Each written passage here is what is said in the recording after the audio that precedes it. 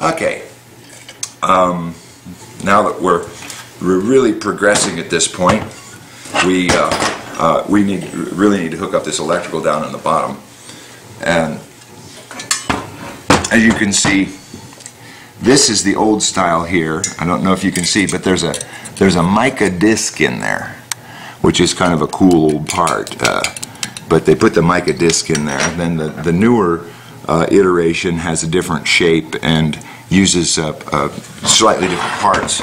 But when we do this, mica is actually a natural substance. right? Yes, the mica that we use, we got up on Mica Mountain.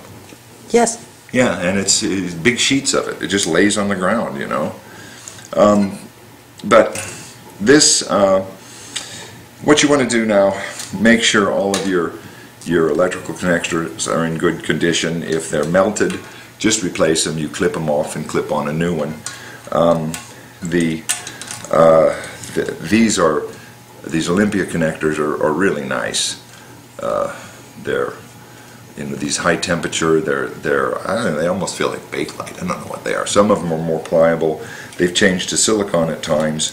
But the one thing you want to make sure that you think of is when you clip off one of these things, they don't give you a lot of extra wire. So don't cut it too short. Don't cut it, yeah, don't just clip it off. Get up there and be very, very conservative. Take only what you need. And there's, especially up on the switch, you only have so much to work with up on the switch. And this particular wire here, these two that are tied in together, you can really short yourself on this particular one here if you get too sloppy. This is the old style fuse, which is a little bigger than the newer thing, and the mounting is a little different in this old style, which is just a simple little clip that sits on the edge of it. That's the ground wire that holds it in place. Let me show you some other parts. Many of you will be familiar with, where is it? There it is. With this part. This is the standard clip that holds down the resettable thermal safety switch. This on is some machines. Yeah, on the newer machines for quite a long time. This was used on these. See, this is kind of a larger diameter switch. When they went to the smaller diameter switch, this fits over the switch itself, and the resettable button sticks up through here. But that's the kind of that many people will be familiar with, is this style here. And as you can see, it does have a tendency to rust. But this is actually more common than this style here. But this is also works well. Something I was going to mention about this wiring before was that, I'm looking for my little, was that when you put on that boiler, especially if you've got this mounted in here, when you put on the heating element, make sure you don't have your ground wire dangling in there between the two plates. It can happen. You can get a wire stuck between the two plates, and it's very frustrating when you realize that you did that. And this is all, you know, I'm just speaking from personal experience here. Okay, so all we have to do is mount that switch. This takes the little cheese head short brass screw with washer. That's what goes in that position. Once again, this is a handy little cheater. I just put my switch down in there, put my ground wire in position. This is this old system is a little easier to use, that's for sure, than that clip that I showed you. And I come up with my other screwdriver, make sure it's good and tight. Now, this one goes on here. The double wire, the fitting that has two wires go in it, it goes on the back side where the hole is. We just push that one on here. And you make sure they're good and tight. It was explained to us by an electronics person that over time these spade terminals can, as they get dirty, they get hot, they will work harden and they'll lose their spring. And once they lose their spring, then they develop a short resistance in there. And that's why... And that resistance heats up. Right, and causes and melts the terminal. And this is why many times you'll see a screw post and the terminals will be, that's what they have on the new machines. They don't use these spades anymore. They use screw-ons because a screw-on is more, it lasts longer, it's safer, especially if there's any vibration. But these can, as long as they're nice and tight, if this isn't tight, you can basically get into the end of it. If it's clean, you get into the end of it and you can pinch it down and make sure that it's nice and tight. It's just not wiggling. You notice that? You see, we have no wiggle in any of these, so they're all nice and tight. Now, we come on.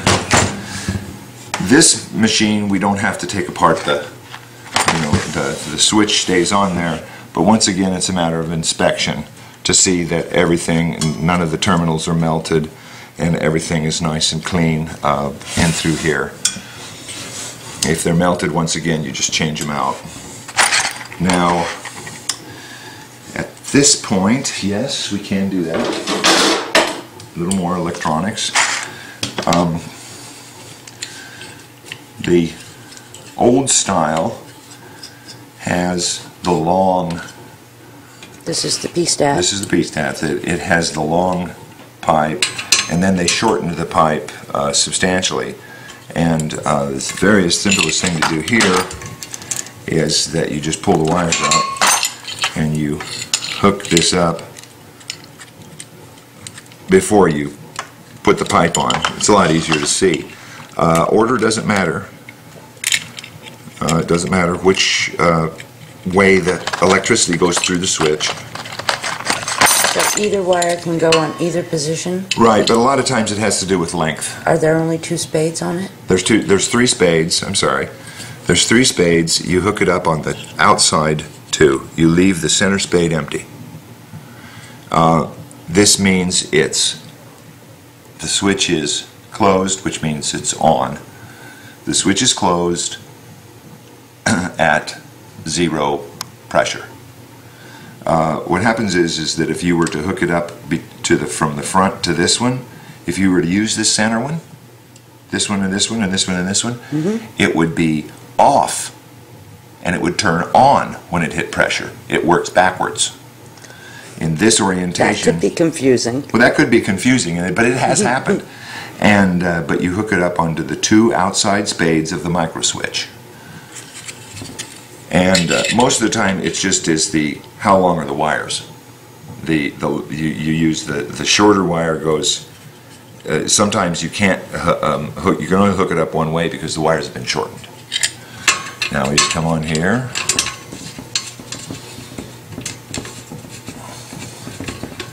And that pipe doesn't have a seal, correct? No seal. It has what's called a cap. As you can see, it's sticking out a little.